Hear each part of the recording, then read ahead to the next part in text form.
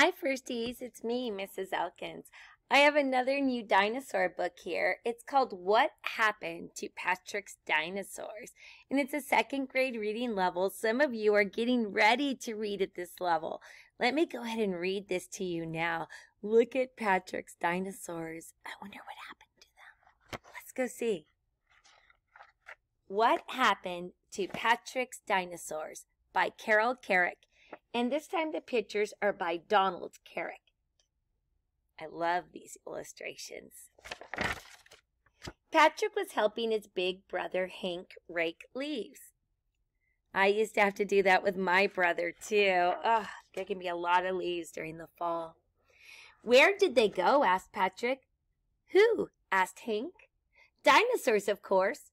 Patrick never talked about anything else. He reminds me of Dino Dan. Well, some people think the world got too hot for dinosaurs, said Hank, and some think it got too cold. Maybe an asteroid hit the earth and covered it with dust. He showered Patrick with a pile of leaves. That's not what I think, said Patrick. And what do you think? Asked his brother. Let's hear Patrick's opinion, right? I wonder what his opinion is. What happened to the dinosaurs? Well, I think that once upon a time, dinosaurs and people were friends, said Patrick. There weren't any people then, said Hank. Cavemen came much later. Let's see. Well, people didn't live in caves, said Patrick. Dinosaurs built them cozy homes. I suppose there were dinosaur houses too, said Hank. That's silly, said Patrick. Dinosaurs didn't live in houses. They just made them. Hank smiled. What happened when the dinosaurs got hungry? He asked. And look at all those great houses the dinosaurs built. Let's see. Well, they knocked down trees and planted bananas, said Patrick. And they always shared. Can I have a bite? Wow, those dinosaurs sound really nice. And they weren't carnivores then, right? They were vegetarians. Then dinosaurs invented cars, said Patrick, because people couldn't run as fast as they could. Dinosaurs made cars? Said Hank. Why not airplanes then? Do you think dinosaurs made cars? I don't think so. Well, they did make airplanes, said Patrick. That's what Patrick thinks, right? And they made roads for people to drive on. Wouldn't that make a great bridge? We could drive right over the dinosaur, right? Dinosaurs were big and strong, so they did all the work. That makes sense. If they did everything, what were the people doing all the time, said Hank. What do you think they were doing while the people worked so hard? Well, they got very bored, the people, said Patrick. So dinosaurs put on shows to make them happy. Some of the smart people learned to do tricks.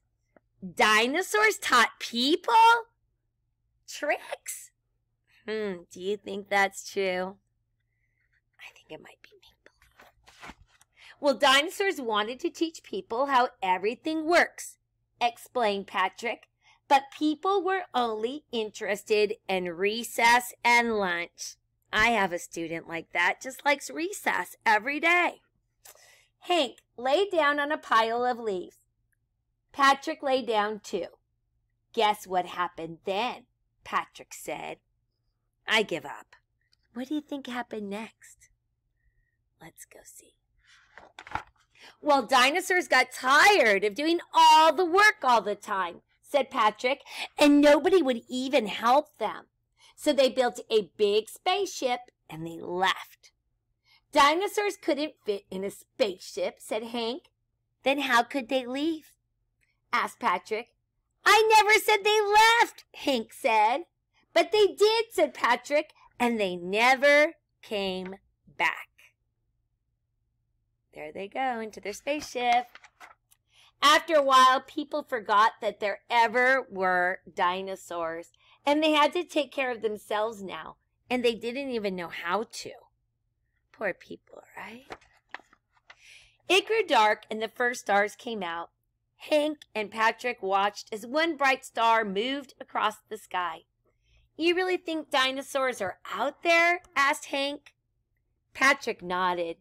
Yeah, but they must miss us, he said. And every so often they check to see how we're doing. Wasn't that a great story? So that's what Patrick thinks happened to the dinosaurs. I mean, what did happen to them? Where are they?